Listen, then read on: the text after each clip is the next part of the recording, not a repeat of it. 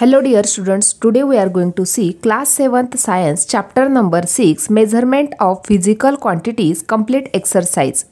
See, the first question is write answer to the following questions in your own words.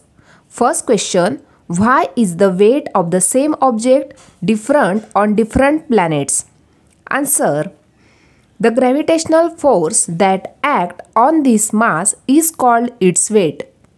When any object on the earth is pulled by the gravitational force, it gets attracted to the center of the earth. This is called its weight on the earth. But on different planets, the gravitational force may be of different magnitude. Therefore, the weight of the same object will be different on the different planet. Second question, what precautions will you take to make accurate measurement in day-to-day affairs? Answer, proper instrument should be used while taking any measurement. Second point, these instruments should be used by proper and scientific procedure. Third point, we must check that the things which we buy have been weighed properly by standardized weights and balance. Fourth point, the shopkeepers and hawkers use balances. We must confirm that these balances carry the stamp of standardization.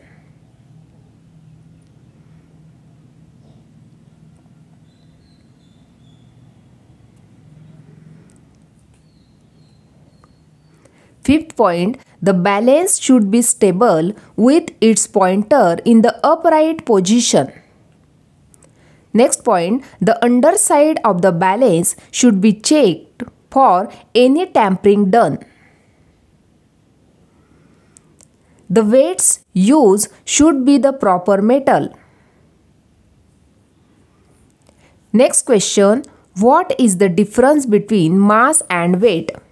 Answer, first point, the amount of matter present in the substance is called mass, and the gravitational force that acts on this mass is called its weight.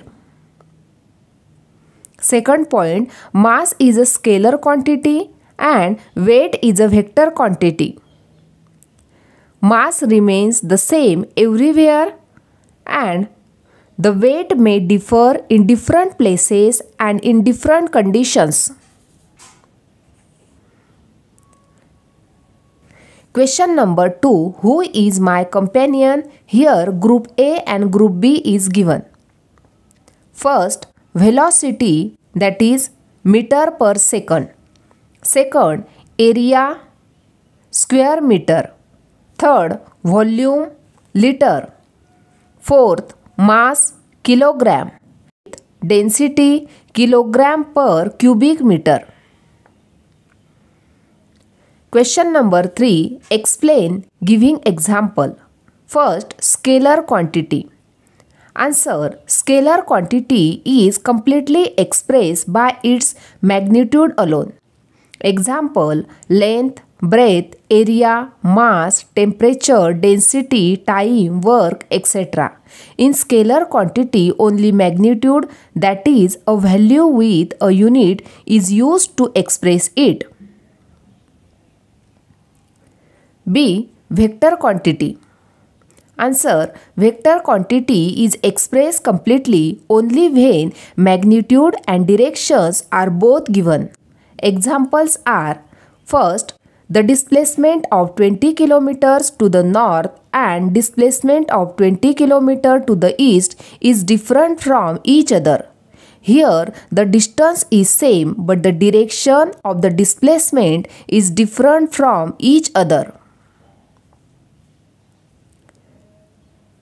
Second point, the aeroplane traveling at the speed of 500 km per hour to the north and the another aeroplane traveling 500 km per hour to the east are different from each other. Here, the speed is same but in second the direction of velocity is different. Question number 4. Explain, giving example, the errors that occur while making measurements. The major causes of errors in the measurement are as follows. First, not using the appropriate device at the time of measurement. First, the hawkers and shopkeepers may not use standardized weight at the time of business. They may use stone pieces or some other matter. This results in inaccuracy of the measurement. Second point, the balance may not be working properly. Third point, sometimes while using petrol or diesel, the indicators on the machine may not work properly. Second point, not using the device properly. First point, in daily life we come across many equipments of measurement such as weighing balance, spring balance, ruler, measuring tape, different weight of specific value, measuring vessels for milk, etc. Second point, while weighing on balance, the jerk given causes pointer to fluctuate and give improper reading. Next, third point, while measuring the cloth from the bundle, the shopkeeper may not measure the cloth with accuracy. Customers should lay keen attention to the measurement while buying things. Question number 5. Give reasons. First, it is not proper to measure quantities by using body parts as units.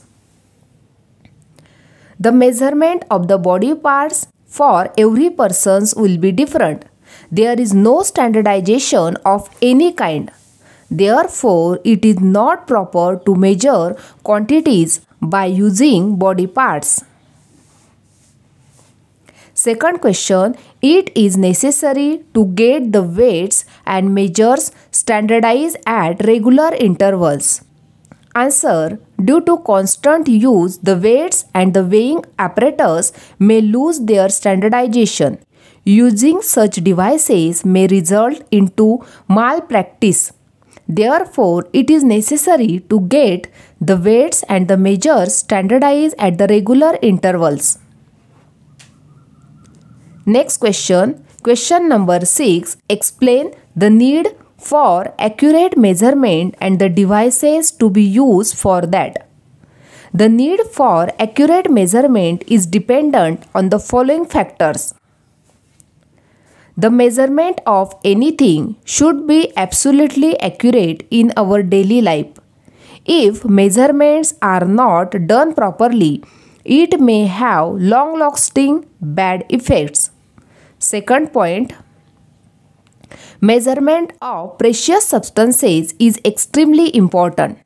Also, the substances used in very small quantities have to be measured meticulously and accurately. Example, precious metals of gold and silver should be accurately measured. Third point, proper instruments are now available due to advancement in science and technology. Devices that measures very small magnitude of quantities like distance, mass, time and temperature are now available. These devices and instruments should be used with precision. Fourth point, digital thermometers are not used for the measurement of the body temperature accurately. Dear students, today we have completed class 7th chapter number 6 measurement of physical quantities. Complete exercise. If you like my video, please like, share and subscribe. Thank you.